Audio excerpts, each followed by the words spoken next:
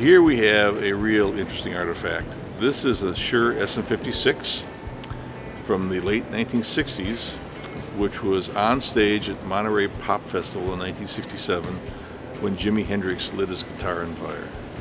So here's the story on this. I look on eBay on a regular basis, and I saw this SM56, which normally would not be of much interest to me.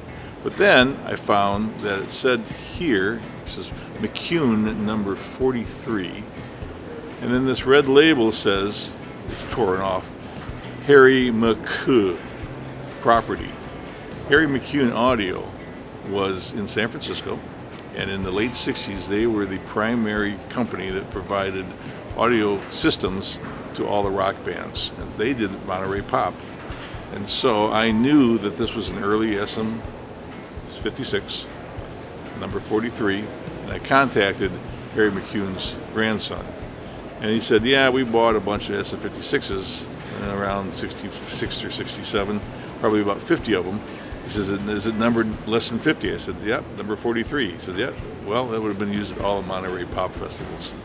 Now, we don't know if this microphone was vocal, on the drums, on the guitar amps. All we know that it was on stage with Hendrix. Also, The Who was there, and that's where they destroyed their instruments. I don't think for the first time, but it was when they broke everything up.